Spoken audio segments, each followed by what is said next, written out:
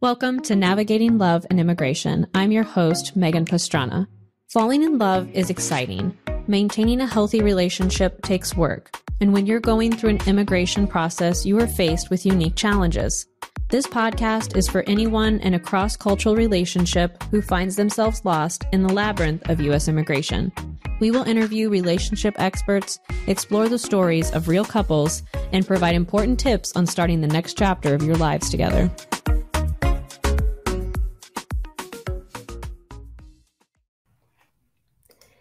Welcome to this week's episode of Navigating Love and Immigration. I'm your host, Megan Pastrana, and I'm really excited because today I have a very special guest with me, Dr. Gary Richter. He's a doctor of veterinary medicine, and in addition to owning a veterinary practice in California, he's also the author of the international bestseller, The Ultimate Pet Health Guide, and he also owns a company called Ultimate Pet Nutrition. And Dr. Richter, he's won many national awards. I think it said over 30 national awards, and one of them is America's Favorite Veterinarian. And he has graced us with his presence, and he's here with us today to tell you all the important things you should know about how to take care of your pets. And I know for all of the couples that we serve, part of that immigration process and starting that next chapter of your lives involves your furry family members, who I know from having a pet, they really are. They're such an important part of our family. And so wanting to make sure they're supported during that transition is so important. So Dr. Richter, thank you so much for being with us today. I'm so excited to have you. I am also excited to be here. Thanks for having me. Yeah, so I'd like to jump into your book. I think the way that you practice veterinary medicine, you really are revolutionizing that field, the veterinary medicine field, and how animals are cared for, balancing that, the traditional medicine with a holistic approach. And that's really, your book really dives into that holistic nutrition. So tell us more about what is the number one thing pet owners should know to give their animals, their pets, the best quality of life? That's a great question and a pretty big one. Yeah.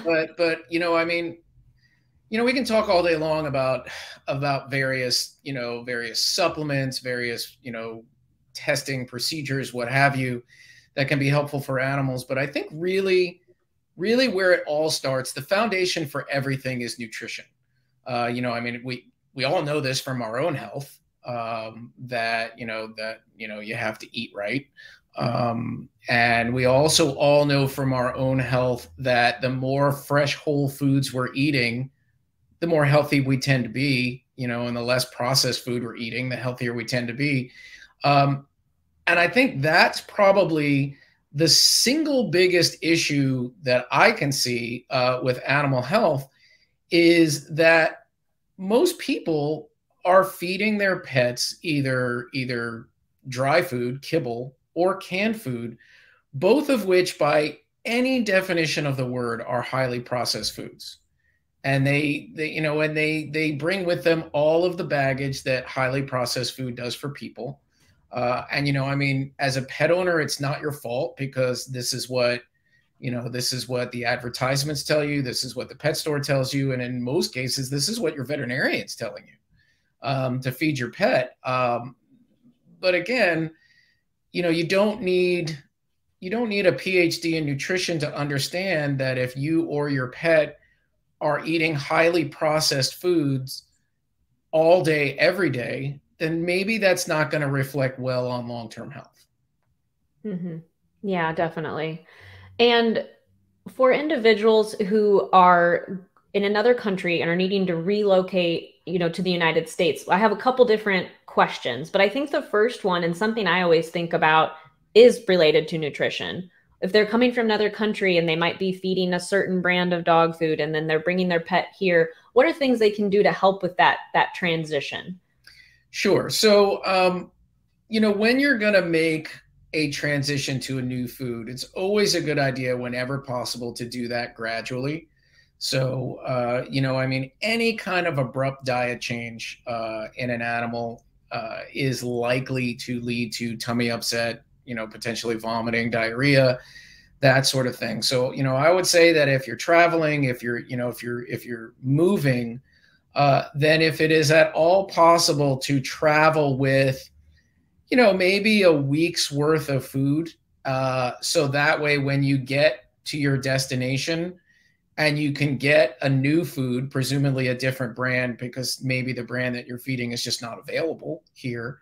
That way you have enough of the old food that you can do sort of a gradual transition over, a few days or a week, and allow their system to, to kind of adjust and reset. Because you know what? I mean, clearly, traveling, moving, new environments, that in and of itself is a stress for pets. It's a stress for everybody. Sure. So, throwing that on top of an abrupt diet change to something brand new is really just, I mean, it's just asking for an upset tummy. So if it's possible to kind of mitigate that by doing a gradual transition, I think that's, ideally speaking, the best way to go. Yeah, I'm really glad you shared that information, because I know a lot of the couples I've worked with, they'll tell me once they get here, oh, in addition to being excited that they're starting their new lives, however, their pet is sick and really struggling to make that transition. So that would be something really helpful for them to know. And also with traveling, I know when I spoke with you last, we talked about how it's just not going to be a good day. Like you said, travel isn't fun for humans. I don't think any of us are like, yeah, I get to go to the airport today. Yeah, right. I know. 3 transfers. And so is there anything for a pet who can't communicate, who is scared by new environments, or maybe just generally have a lot of anxiety?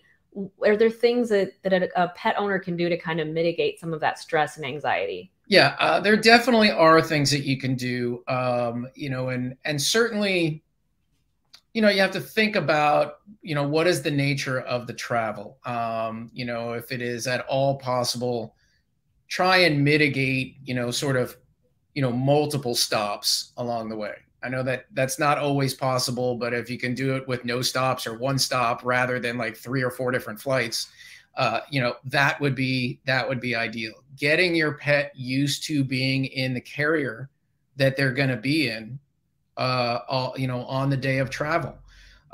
So what that means is for weeks, if not a month or more ahead of time, you want to start getting them used to being in that carrier. So, feed them in the carrier, give them treats in the carrier, make it kind of a game. Once they get a little bit comfortable in the carrier, you put them in the carrier and put them in the car and just drive them around for a little while. Get them used to the concept of just the motion and moving around.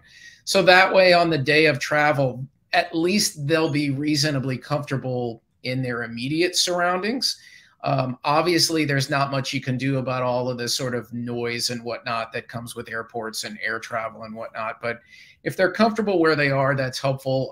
Another thing that I will suggest people do on the day of travel is put a bath towel that you've used in the carrier, so that way your smell is on it. So that way they have that connection to you as well.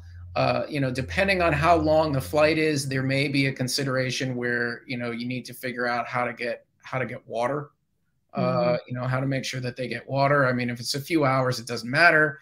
If you're flying from, I don't know, if you're flying from Indonesia to San Francisco, that's a long flight. Yeah. And I mean that, then we'll have to figure out a way to make sure that they get enough water and whatnot. But really, it's a function of doing everything you can to make that day as easy as possible. Because as you say, I mean, travel days are not fun for anybody. No. And particularly for an animal who does not cognitively understand what's going on. So anything that you can do to just sort of get them accustomed to the movement, the sounds, whatever it may be, it's just going to take the edge off that much more. The other nice thing to remember is that, animals very much live in the moment, which means once you get where you're going and you get settled and things quiet down, it might take them a day or two, but they'll get over it. Mm-hmm. They'll be fine. Yeah. Yeah. And I think that's a really good reminder about having something that has your smell on it. I mean, my dog, she's older and she's deaf now. And so it scares her, when we leave the room. And so she really clings to me and my scent. That really is even more important to her. And so I think that's interesting. You mentioned that because we have a travel blanket, and I thought she just liked all of the blankets because they were fluffy. And then I realized, oh no, I like the fluffy blankets. I'm always using those. That's why she's stealing them. But it Yeah. provides her with so much comfort. Unfortunately, not my husband. She doesn't care about the blankets that he uses. But They yeah, do we pick have a their people.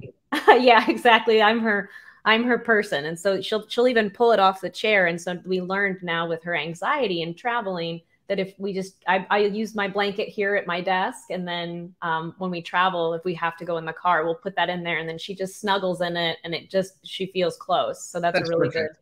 yeah, that's a really good pointer. And then that getting them used to their dog house, because I know some pets just feel like, oh, like I'm being punished. And so that's a really Well, good. yeah, and I mean, if they're not used to being in a carrier or in a crate, that can be really, really frightening Mhm. and really stressful for them. So, like I say, I mean, advanced planning is a real big thing here because you can't just pop them in a carrier and call it good. Mhm. It's like I say, it's a slow acclimation process. Yeah. Yeah, then that's something that with how long the immigration process takes, it's really important information that couples can really start working on that and getting their Yeah, dog acclimated to yeah. So the good their news dog. about that slow process is you have plenty of time to get your dog used to the crate. Yeah, you definitely do. And the dog treats, those definitely work. She started thinking that was a trick. She'd get in her house and be like, "Okay, where's the Yeah. cookie?" So, no, that's really, really helpful. In terms of um, actually bringing your pet, I know there's a lot of logistics in terms of vaccinations and things like that. So, can you help individuals to know what are the steps they need to start working on to make sure they can actually be in compliance, their pet can be in compliance to enter the US? Sure. Depending on where you're coming from, your veterinarian may or may not be able to give you some guidance in this regard.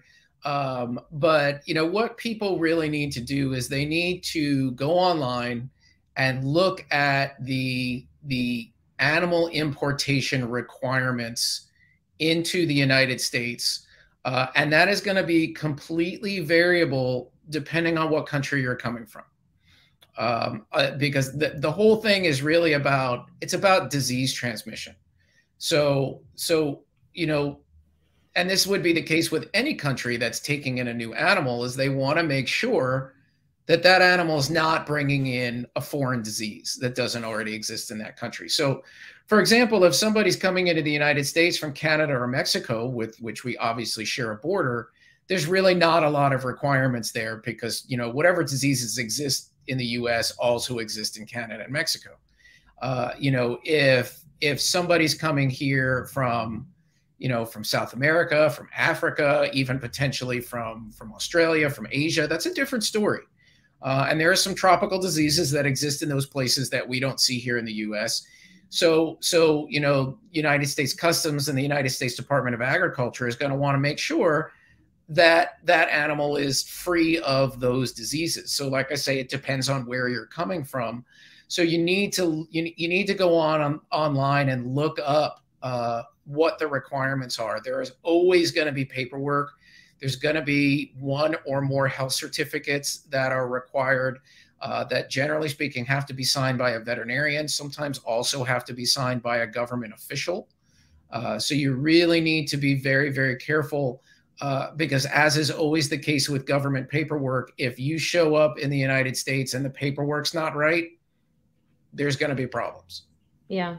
Yeah, and that's a pretty big parallel to the actual immigration case for the couple as well. I mean, there's a whole labyrinth of paperwork and things to be navigated, and same for your pet. So you need to get a head start on that and probably be working on that simultaneously with your own immigration case. So when you say that a veterinarian has to, review the vaccines, are you talking about a veterinarian in that country of origin or in the United States? Where should the person start? Yeah, in that country of origin. So whatever country they're leaving, that's the place to start. So for example, here in the US, like if I have, if I have somebody that comes to me and says, I'm taking my dog to Australia, then the first step is for the pet owner and or somebody from my office, go online, find out what are the requirements to bring a dog into Australia.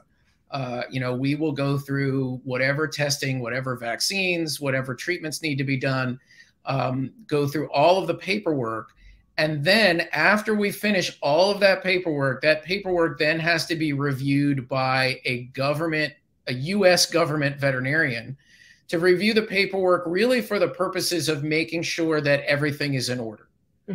So that way, when that person gets to Australian customs, in this example, that Australian customs is going to look at it and go, okay, this is all signed off. This is good. Everything's fine. So there's kind of a, there's sort of a checks and balances system there. But that's really the way one would want to get started. And I mean, if there are questions, then I would suggest that that person, again, you can go online or contact the U.S. Embassy. And see if you can get some guidance from them on what is necessary to bring, whatever animal you're bringing with you. And again, species of animal matters. Dogs and cats are one thing. If you're bringing birds, it's a very different thing from a disease transmission perspective. If you're bringing a horse with you, again, it's a different thing. So you just have to go through the process. And with an immigration process, it can sometimes take a year or more. So it sounds like a good piece of advice would be started at the same time you're starting your immigration case, and then maybe closer. Is there like a window of time closer to the travel that the person should be aware of to double check the compliance or changes? Yeah, that's a really great question, because timing matters for a lot of this stuff, from the standpoint of when the animal was vaccinated, when were they dewormed, when were they treated for fleas and ticks, when were they tested for whatever disease needed to be tested for. So again, that's where you have to look on all of that compliance paperwork to figure out what your time windows are. And then classically, on top of all of that, as if that wasn't complicated enough, classically, the airlines will require a health certificate within 10 days of travel, just for a veterinarian to sign off and say that that animal is healthy enough to travel. Okay. All right. So that's a really important window of time. So probably at least 30 days before, when the couple knows that they have the visa and it's about time that they can at least give themselves some spaciousness to make sure they have their they need to plan it all out, and hopefully, hopefully the person's veterinarian has some familiarity with doing this kind of stuff, because it can, like everything that has anything to do with governments, it can get complicated in the paperwork.